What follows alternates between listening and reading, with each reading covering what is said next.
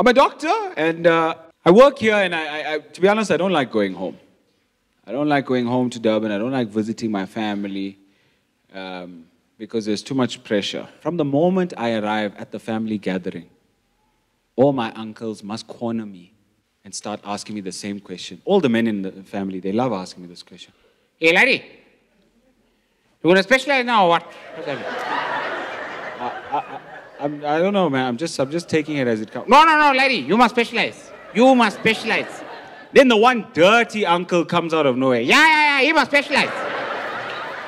You know that uncle, the one that tells dirty jokes to all the children in the family. Yeah, he must specialize, man. So I'm telling you, you must specialize. You know what you must become?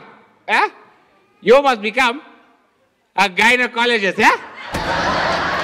Why? Why are men so fascinated with that profession? Huh? What do you guys think? Do you guys think they bring us the nice ones? No!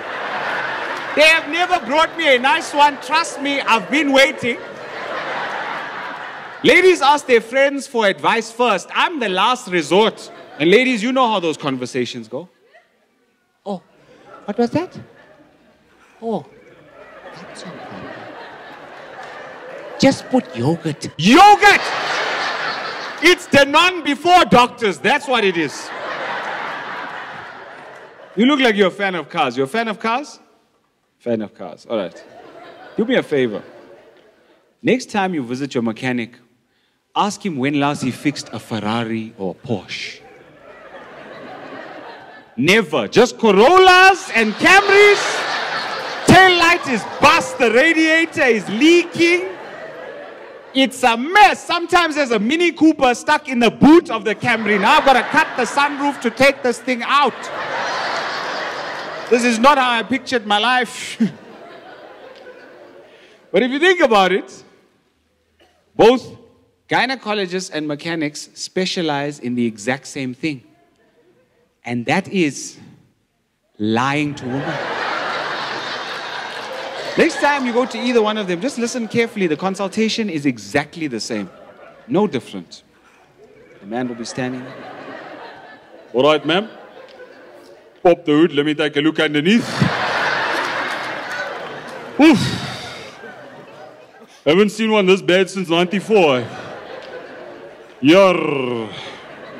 Oof, I don't think your insurance covers this. You know why I like that joke? I like that joke because I can hear some of you aren't laughing. And I know why. I'll see you at the clinic on Monday. And that's just the ladies. Some of you guys aren't laughing at that joke because you still drive Corollas and Camrys. It's a loyal car, gets you from A to B, I understand. Yeah, I'm not talking about cars anymore. In case you were wondering.